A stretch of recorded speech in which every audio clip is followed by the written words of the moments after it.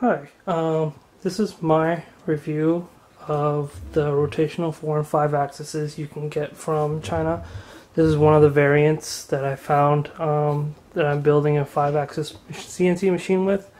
Just wanted to do a quick review because there's not much information about these out there and like the build quality and all that stuff.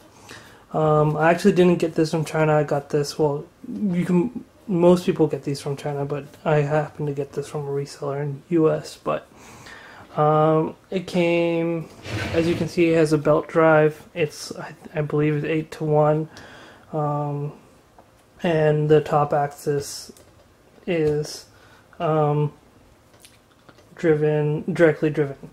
So they're all NEMA 23s, and it's just directly driven. So when I got this machine, it had no play on this top axis, but did have it on this on the 4th axis. It would move back and forth on side to side, and that created some problems. So I had to buy some thrust bearings and put them in between and get that working. So now there's no play.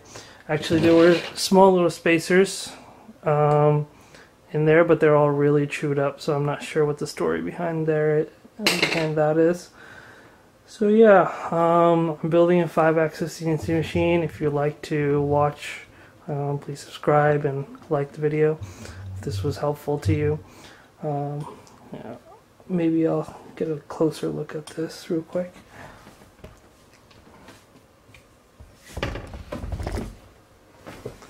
So just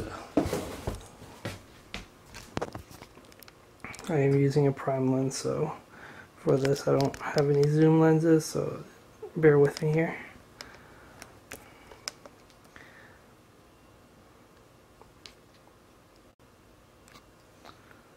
So yeah, that's how it looks like. There isn't any play here, and this is very tight, a very tight belt. It's kind of hard to move just with this alone. You have to use this to move it.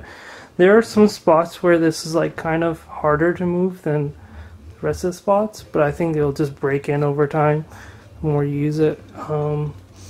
This assembly, a little bit more about this assembly. It's on a plate in the back. It's just M5, I believe M5 screws in the back with a spacer, and then some holders with some bearings in them.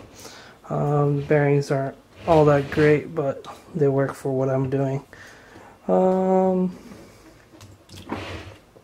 yeah, that's my conclusion of my initial review of these.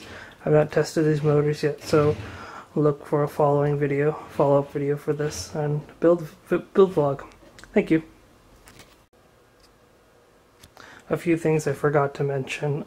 This plate has an M5 bolts as a pattern for mounting, and on the side there's set screws, and there's like a pipe going through everything. It's literally just a pipe.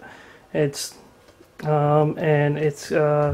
connecting 2 bearings here and then another 2 bearings here, and the pipe goes all the way up to here, and it stops here, and it breaks in the middle, and the NEMA 23's in here housing, and it's attached from the back, and then the wire from here runs through from the inside of the pipe out here, and then mine came with this little cover that goes on the side too for protection, and there's a little slot here.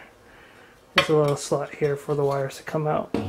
So yeah, a few other things. This is just 1 or 2 things forgot, and the construction is aluminum and with like a few steel parts here and there, or not steel, just iron, I think. Yeah, thanks.